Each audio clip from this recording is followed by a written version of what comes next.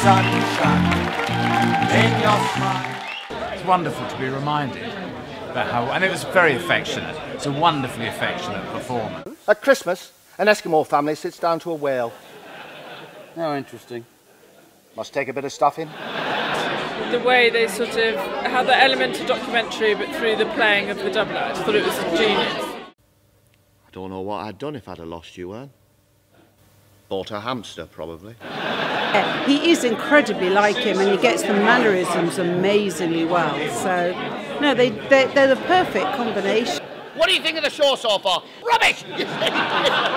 It's just a thoroughly enjoyable show to go and watch, and very nostalgic. I was sitting next to a man who'd come down from Nottingham and just taken a punt on the show, and his seat was shaking with laughter. So it's such an emotional link if you're a fan of Morecambe and Wise. And yeah, they did such a brilliant performance. How do you do that?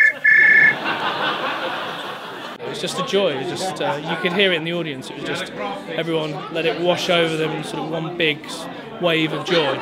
A, they got it spot on, and B, it was a great show and totally entertaining. And there were some jokes I'd never heard before, and some I want to steal.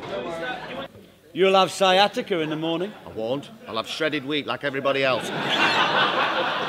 But they were both absolutely brilliant, and they were getting genuine laughs. I mean, it was wonderful. The warmest show I think I've ever seen. It's just a wave of nostalgia, but consummate performances. You've got a shirt in your top pocket. Yes.